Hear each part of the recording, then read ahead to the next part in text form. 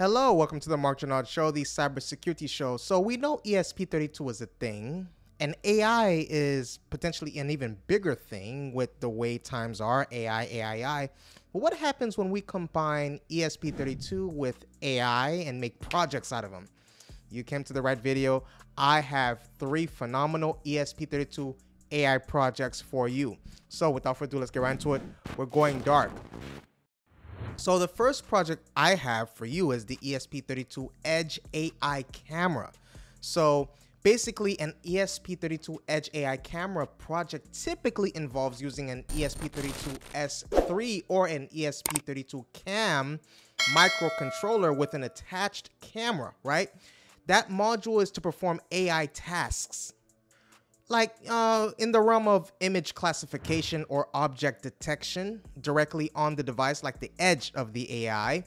Right now, basically, here's the breakdown of the project workflow and the main components, right, and implementation. So in regards to the hardware assembly, you have the ESP32S3 or the ESP32 CAM board, the core microcontroller with an a Wi-Fi, camera support, and AI acceleration features. The camera module, usually an OV2640 or a similar sensor. You have the 3D printed case. It's optional, but come on, we trying to go the distance, right? No optional here. This is for portability and mounting, right? You have the antenna and connectors for better Wi-Fi connectivity and secure assembly. You have data collection. The ESP32 camera is basically often connected to a PC via a USB. A custom Arduino sketch runs on the ESP32 to capture images when commanded. A Python web interface using Flask, right, on the PC communicates with the ESP32 to capture images on demand, preview and label images, upload images directly to Edge Impulse for dataset creation and labeling. You have model training, right? That's the Edge Impulse. The image upload, that's the collected images that are uploaded to Edge Impulse, which is basically a web-based platform for tiny ML projects. The labeling, that's the images, they're basically labeled, right? Either during the upload or within the Edge Impulse.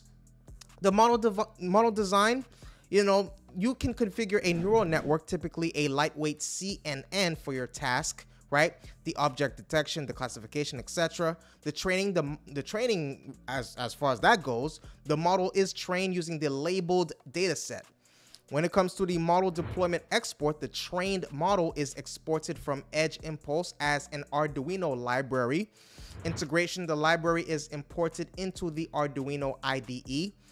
The sample code is provided to run inference on the ESP32. In regards to upload, the code with the model is uploaded to the ESP32 board.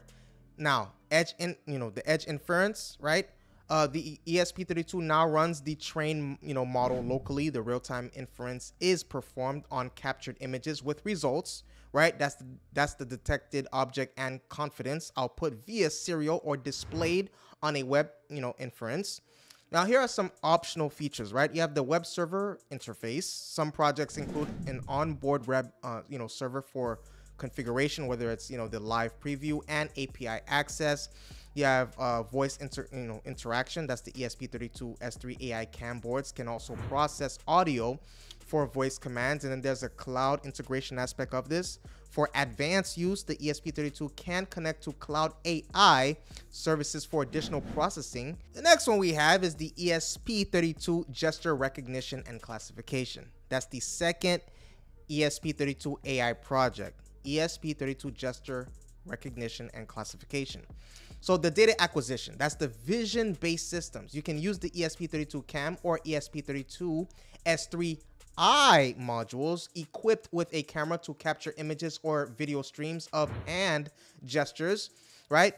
You have to get sensor-based systems, right? Like employ, inertial measurement units like the IMUs, like the MPU 6050, the accelerator plus the gyroscope, or flex/contact sensors embedded in a glove to capture the motion and orientation data. You have the pre-processing, that's the vision-based image frames that are resized, normalized, and sometimes converted to, the grayscale before being fed into the model. Now, it is sensor-based, right? The raw sensor data is filtered, that's the noise reduction, and sensor fusion techniques may be applied to combine accelerometer and the gyroscope data for a more accurate gesture, representation. You have the feature extraction, that's the vision-based, where features can be extracted directly by a convolutional neural network, that's the CNN, or by using libraries like the OpenCV and MediaPipe to detect hand landmarks or contours. It's sensor based, so features such as acceleration, angular velocity, frequency spectrum, that's the via FTT, and energy via the PSD, are computed from these sensor signals to represent different gestures. The model training is as goes. You have the data preparation. You have to collect and label gesture data. That's the images and sensor readings for all target classes, whether it's the palm, the fist, the thumb, etc.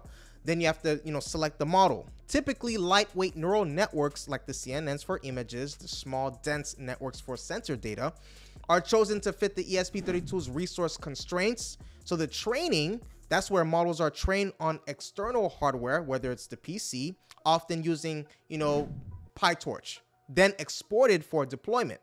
Then you have the model deployment conversion, right? Model deployment conversion, that's where you train models that are converted to a suitable format, whether it's the ONNX, the ESPDL for inference on the ESP32. You have the integration. The model is loaded into the ESP32 firmware, which is typically built using the ESP IDF or Arduino IDE. You have the inference gesture recognition, the input, that's the real-time data for image or sensor readings that is being captured or pre-processed. The model execution, that's where the input is passed through the neural network and output scores the probabilities for each gesture class that are computed. The classification, where the class with the highest score is selected as the recognized gesture. The latency for inference on the ESP32S3 is typically around 0.7 seconds for image-based models. Now, that brings us to the post-processing and output. That's where you have the action mapping, where you have the recognized gestures that are basically mapped to specific commands or actions. Like the controlling LEDs, sending Bluetooth commands, or triggering automation tasks. You have the feedback like the visual LEDs, audio, text-to-speech, or digital logs, or the GUI, the GUI, not the GUE, GUI, logs or GUI feedback is provided to the user ESP32, okay? Now, that is that project. Now, the last project we have is the ESP32 voice assistant and ChatGPT integration, okay? That's the ESP32 voice assistant and chat, GPT integration. That's the third project. The hardware components, you have the ESP32 board, which acts as the main controller, handling, audio input / output and Wi-Fi connectivity. You have the microphone module, that's the I2, recommended, right? Which captures the user voice's commands, the speaker with the I2S amplifier, which outputs the synthesized speech responses. Now, this is optional, but not optional. Come on. You have the relay modules for controlling appliances like the home automation use case, the push button to trigger voice recording, the Bluetooth speaker for wireless audio output, the software workflow, okay? Now let's get into the Wi-Fi setup. So we have the ESP32 that connects to your Wi-Fi network for internet access. You have the voice input, where the user presses a button or uses a wake word, right? The ESP32 records the audio data from the microphone. Now you have the speech to text, the STT. Now, option A is where you have the ESP32 that streams audio to a server. That's the node.js or Python, etc. that uses OpenAI Whisperer or another STT engine. Option B is where you can use a cloud STT API directly from the ESP32. That's very resource intensive and less common. Now, there is a ChatGPT API request. The recognized text is sent via HTTP, right? HTTP post to the OpenAI ChatGPT API using your API key for authentication. You have AI response. That's the ChatGPT that returns a text response, which is processed by the ESP32 or server. Then you have the text to speech. That's the TTS, right? Option A is a server converts text to speech using Google, TTS, OpenAI, or another API of your choice. And it streams audio back to the ESP32. Option B, the ESP32 uses a local TTS library, limited quality / language support.